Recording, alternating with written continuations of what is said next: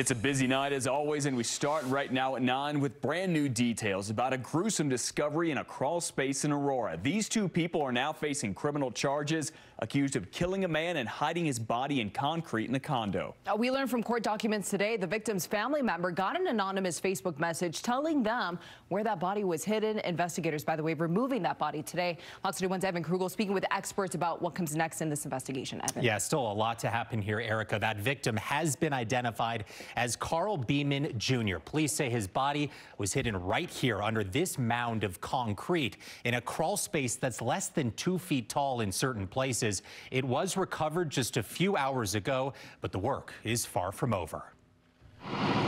Inside this Aurora condo, investigators spent the day in hazmat suits and gas masks, working to remove a body covered in concrete. And they can't go in there and do with heavy equipment because it's going to end up destroying the evidence.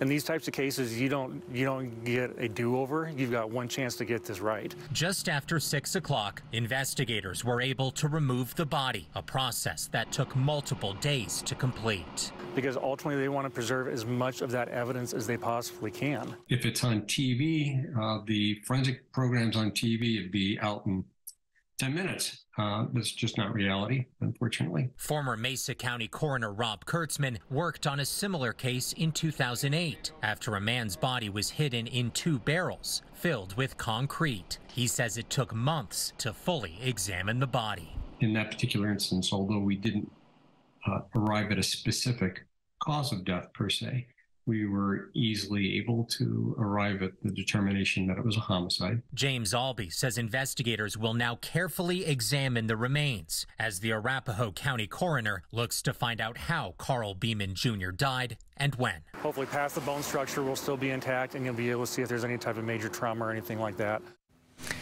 Again, that body was just recovered a couple of hours ago. It remains unclear what kind of shape it's actually in.